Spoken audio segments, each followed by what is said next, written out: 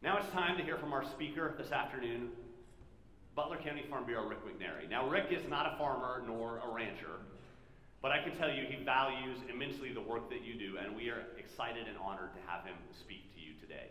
Rick's the Vice President of Private and Public Partnerships for the Outreach Program, which is an international nonprofit that provides both short-term relief and long-term development opportunities for hungry people and is known for its efforts to help those in need.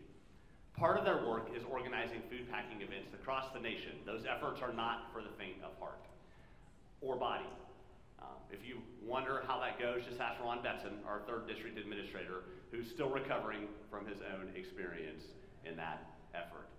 Rick is also the author of Hunger Bites, Bite-Sized Stories of Inspiration, Voices on the Prairie, and The Cows of Hobson's Pond, mostly true stories of growing up in Kansas. He also writes for our monthly membership magazine, Kansas Living.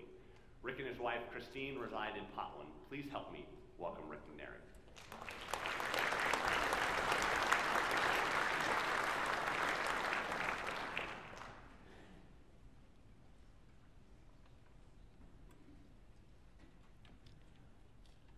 When they asked me to speak today, my first thought was, what? I'm not a farmer or rancher. And although I'm not a farmer or rancher, I have learned a few things about you farmers and ranchers, as I've spent the last 3 years writing stories about you for Kansas Living magazine. And that began after a friend of mine who was the FFA Government Relations Director in DC asked me if I knew much about FFA, and I said, not really. After he peeled me up after the carpet, after knocking me down, he said, you need to go to an FFA convention. And so I went to Louisville 4 years ago and met 65,000 bright, beautiful, and brilliant, blue-coated young people whom I think we need to just go ahead and turn our country over to.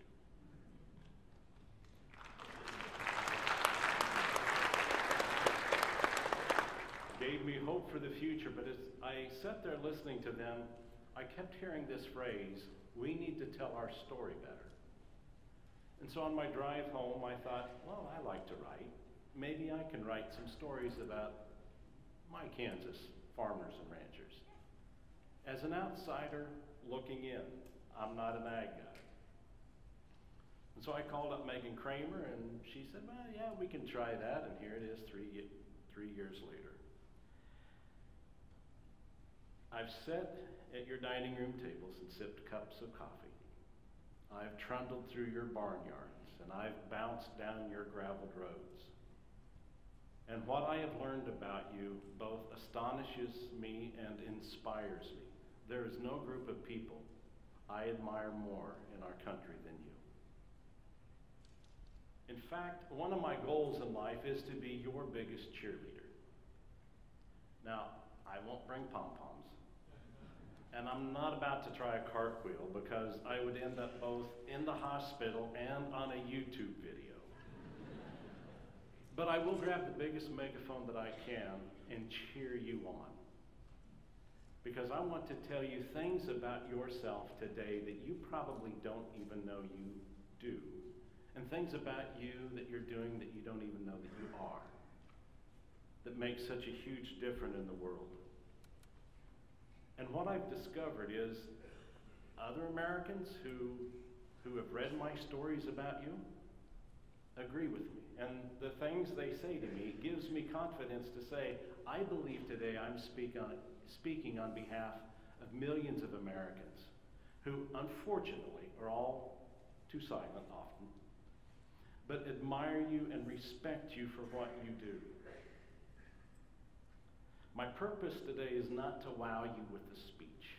My purpose today is that you wake up tomorrow morning with a greater sense of clarity for how important you are to our world, and with renewed courage to face and fight those incredible battles that you fight, with hope that shines bright even in the darkest hours. You see, I really didn't understand how important farmers were until I came face to face with global hunger. In 2001, I took a mission team from my church down to Central America in an impoverished village. A little 5-year-old girl stumbled out of a house made of mud and rocks and tin and plastic, and her hair was red from malnutrition, her tummy was distended, her dress was on backwards, and she began begging, and then she ended up in my arms. By the time it was done, she had thrown her arms around my neck and said, "Feed me, I'm starving." And from that moment on, I vowed I would do everything I could for the rest of my life to feed hungry people. And those travels have taken me to the farthest reaches of the earth. I've traveled under the protection of the Colombian military as we tried to get food back into the jungle, but the FARC rebels at the time were ambushing relief efforts, and the military said, "We need to stop it." I said, "That's okay, I'm good with that. Don't want to get shot." I've also been in the largest refugee camp in the world, where thousands of incredibly emaciated refugees were fleeing the horrors. We were 20 miles from the Somalia border. And most of the refugees that were arriving were women and children, because the men and sons, the fathers and sons, had been either abducted or killed on the journey over by Al-Shabaab. I've taken life-giving and life-saving food into the mountains of Central America, Nicaragua, and Honduras, where hurricanes had just devastated entire villages. I've looked into the haunting eyes of children in the second largest slum in the world in Kibera, Kenya, where millions of people live in tin rusted sheds and in lean-tos. I've even been escorted by Haitian gang leaders through the serpentine paths of the tent cities in Haiti. And there I met women who made, baked, and ate cakes made of mud. But the most impactful moment was in the Andes of South America. We had sent about 1 million meals down, and my son and I went afterwards to check on everything. And as we tumbled out of the mountains into this ancient city of Pacora, they met us with a parade on a Tuesday afternoon, a parade in our honor. I was astonished, but as we walked down those narrow cobble-strewn stones of streets of that old city, the mayor spoke to me and he said, "You know, those farmers, the people whom the hills own, are our family and they're our friends, and we love them. But we also know without them, we starve." In all of my travels, and all of the places that I've been where there are an incredibly hungry people, I've learned this one fundamental lesson. When there's no food, food is the number one obsession. If you emptied our grocery stores this afternoon, your farm bill would be passed at 8 o'clock tomorrow morning. And within a few days, you would have people in suburbia and urban areas knocking at your door, tearing down your fences, and ripping apart your grain elevators to get at food. You would understand how valuable you are if the grocery stores were empty. I have been a witness to food riots on numbers of occasions, and I'll tell you, it's one of the most frightening things that you can watch. We cannot live without you. Now, I want to tell you some things about yourself that you might not know. So the world that I live in is called the hunger space. And that's that intersection of corporations and nonprofits and government agencies, anyone trying to figure out how to end global hunger. And in that space, there are two main concepts. There's relief and development. Relief is what we know as give a man a fish. Development is teach a man to fish. I don't know if you're aware of this, but Kansas has a global reputation for being a leader in humanitarian relief. Did you know that? I discovered it in that refugee camp in Dadaab, Kenya.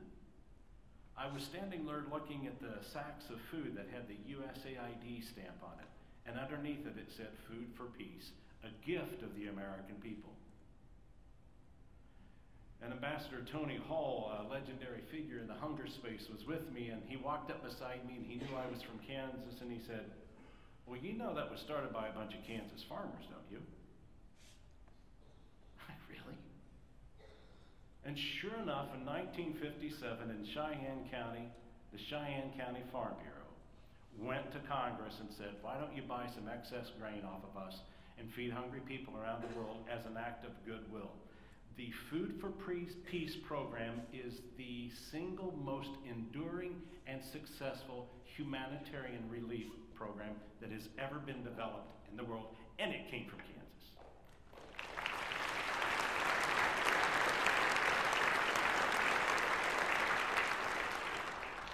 You've fed billions of people. In fact, that was just reauthorized under the Global Food Security Act within the last 6 weeks in Congress in a truly bipartisan effort. And thank God for our Kansas legislators who led the way on that. But you also lead the space in agricultural food security and innovation. Did you know that? See, it's other countries that I go to and they say, "You're from Kansas? Don't they have that food security thing that they're building there in Kansas somewhere about in Bath or something like that?" Just a couple miles up the road, you have a premier facility in the world for protecting food chains and food supplies and food security and preventing food terrorism. Here in Kansas, right up the road from you. And did you know that Kansas State University has won over $100 million from USAID Feed the Future Innovation Labs in the last few years? So they have innovation labs on wheat genome, sorghum and millet, post-harvest loss reduction, and sustainable intensification. Only one other university has won more. You lead the way. You have a global reputation for innovation. And one thing that I have learned is that my stereotypes of you have been shattered as well. I grew up in the country, but not on the farm. I was a kid you hired at 3 cents a bale in the summer to haul hay. That's why I'm not a farmer.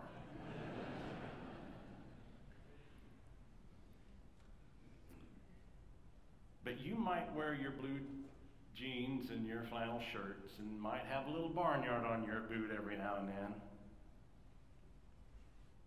But you're scientists, and you're CEOs, you're mathematicians, you're financial geniuses, you're real estate experts, you're policy wonks, you're technology geeks, you're carpenters, you're conservationists, and above all, you're community leaders. I know of no other profession where people possess as many individual talents as you all do.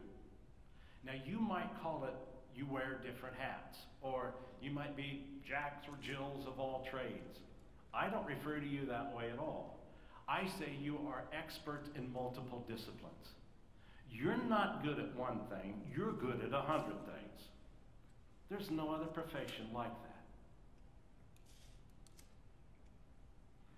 The Malthusian principle that global production of food and the world population will peak at some point in time, that year is 2050, as you know.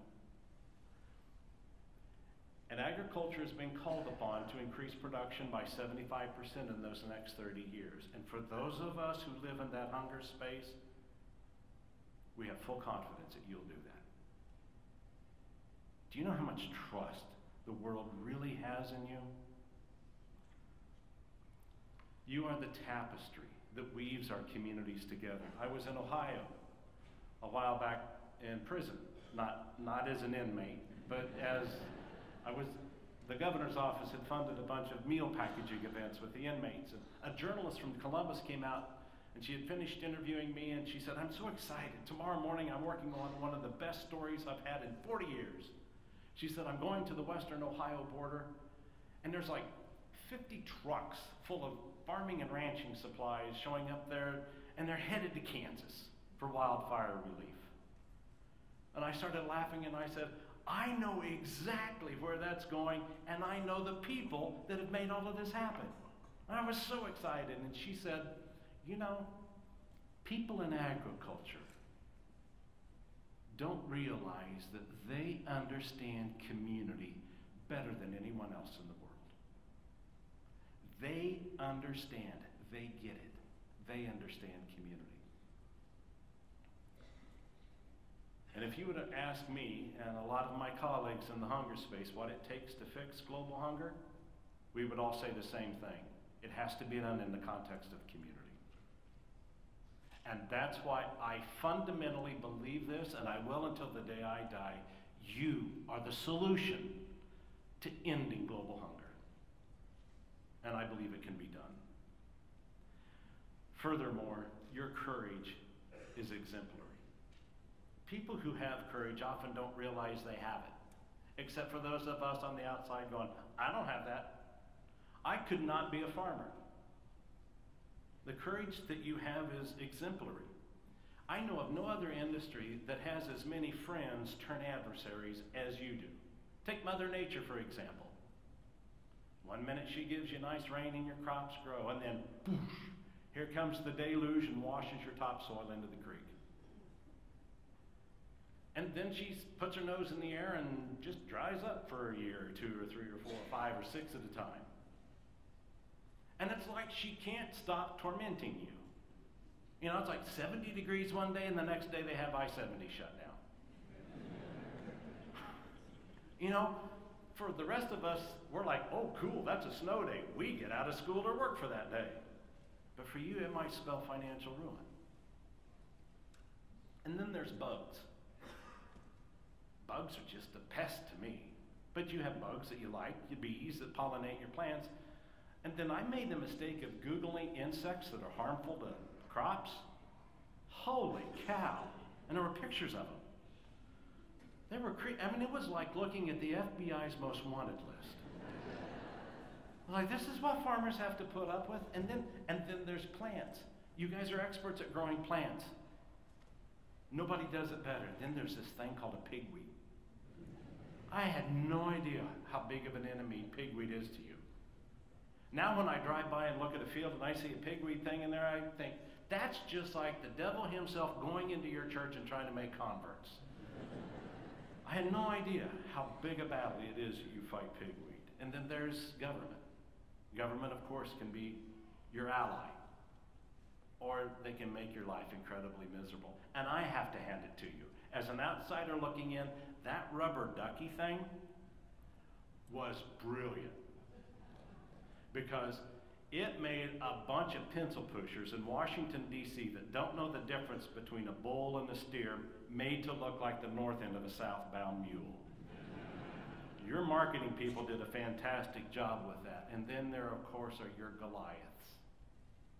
Corporations and anti-farm activists who deliberately lie about you just so they can make money. And they play upon the fears of the American people. Like the Hunt's ketchup commercial, panning out over a sea of tomatoes and inferring that somehow their ketchup doesn't use any GMO tomatoes. That's so wrong. And don't even get me started on the 16 million people that think that chocolate milk comes from brown cows. And by the way, when I read that research, so you know, I have now 6 grandchildren. I started my own little grandkids. They're the McNary cousins, and we have the McNary cousins farm and ranch tour. We started that this summer. They live in the city. I want them to know their milk doesn't come from chocolate or brown cows. You got me. Well, one of the 8-year-olds decided that farm and ranch tour looks a whole lot like fart. So now we have this thing in our family that we do this tour every year.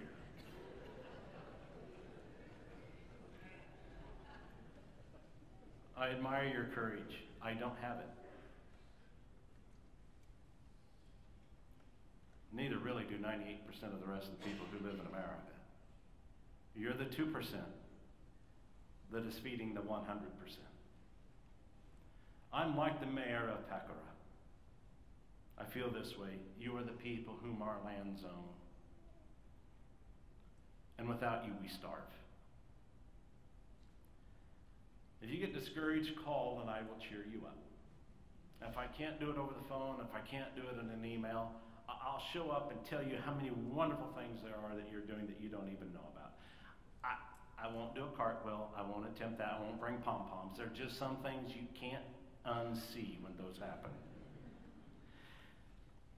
And I also recently discovered that there was a Kansas State Farm Bureau song, and I play guitar a little bit. If you like, I can bring my guitar along and we can strum a few bars, and I really like that part in the chorus about, oh, happy days, oh, joyful days are the days that we see. I could do that, but I have a better idea. Why don't you just watch this video instead?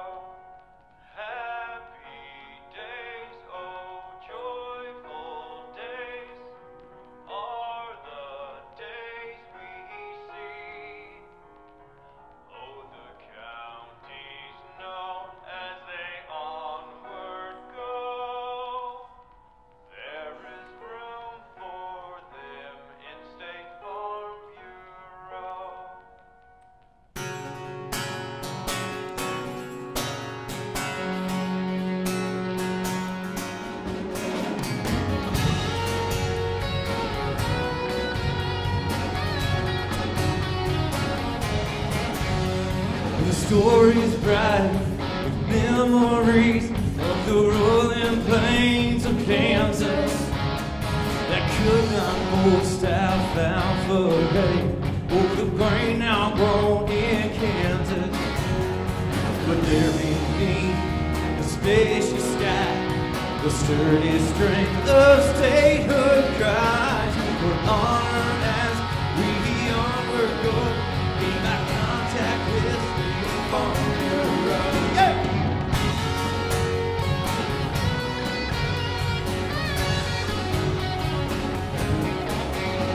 Well, the present day, the oil drills play beneath the plains of Kansas, where once the buffalo wallowed deep, and next in line the bleeding sheep, but now the roaring plains are seen the plains of Kansas. So we'll be happy as we grow, numbers for State Farm Bureau. Happy days, oh joyful days are the days we see all the counties know as they onward go. There is room for them in State Farm Bureau. There is room for you in State Farm Bureau.